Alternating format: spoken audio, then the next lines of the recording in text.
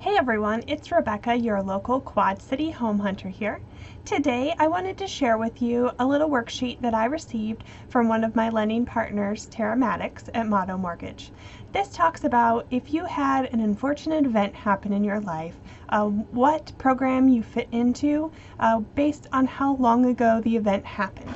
So if you take a look at this sheet, I'll just tell you how to use it.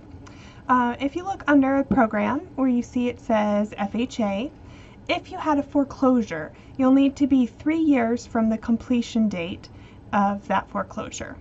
If you filed a bankruptcy for FHA, you'll need to be 2 years discharged under Chapter 7 and 1 year under 13 with an approved payment period. If it was a short sale, you don't have any time requirements as long as you made your payments prior to the short sale. And if not, you'll need 3 years from the completion of that date. So you can just kind of check this out if you've had any unfortunate events happen in your life. There is still hope. We could get you in a home this buying season. So if you are interested in getting a new home this year and you've had one of these events happen, but the time has been long enough in the past, please give me a call, 563-362-2388. We can sit down and go over what's happened and see where you're at so we can get you in a home this year.